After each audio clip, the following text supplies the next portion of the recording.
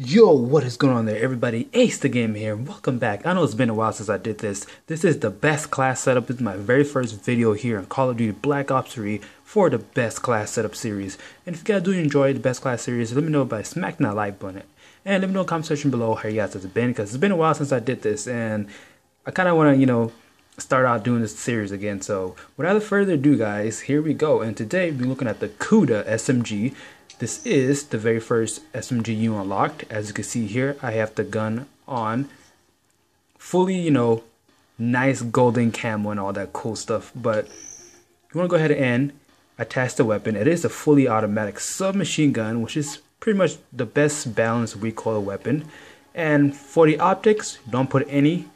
But for the attachment, because for the optic, the Kuda has one of the best iron sights ever, so you don't really need that. So for the equipment, first we're gonna go with quick draw, so you can aim faster while after you sprint and all that cool stuff.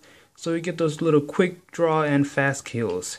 And for the second attachment, you're gonna go ahead and unlock the grip, because the accuracy does get increased with the grip. It's pretty cool because Kuda kind of lacks accuracy, because it is a submachine gun.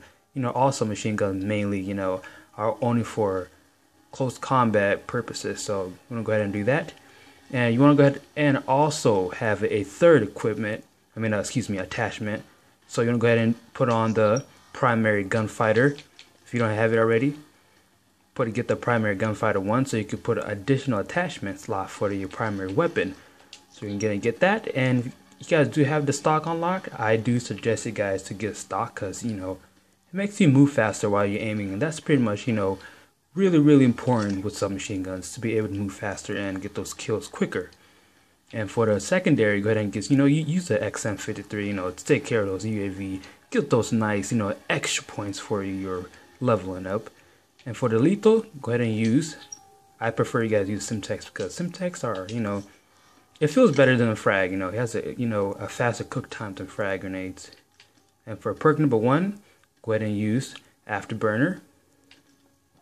Perk number 2, use Fast Hands, because fast hands are really important for submachine guns, because submachine guns they spit out a whole lot of ammo. So you need to once you're out of ammo, you have fast hands, you reload quicker. Then for the perk number 3, get Gun Ho. It makes your weapon's hip fire ability it increases, and also makes you deploy equipment faster and throw a grenade while sprinting, which is pretty much cool. But there it is, guys. Let me put back my golden camo real quick here. There it is. If you guys did enjoy the video, please don't forget to smack that like button. Subscribe to my channel for more amazing videos. Like always, guys, thanks for watching. Have a nice day and peace out.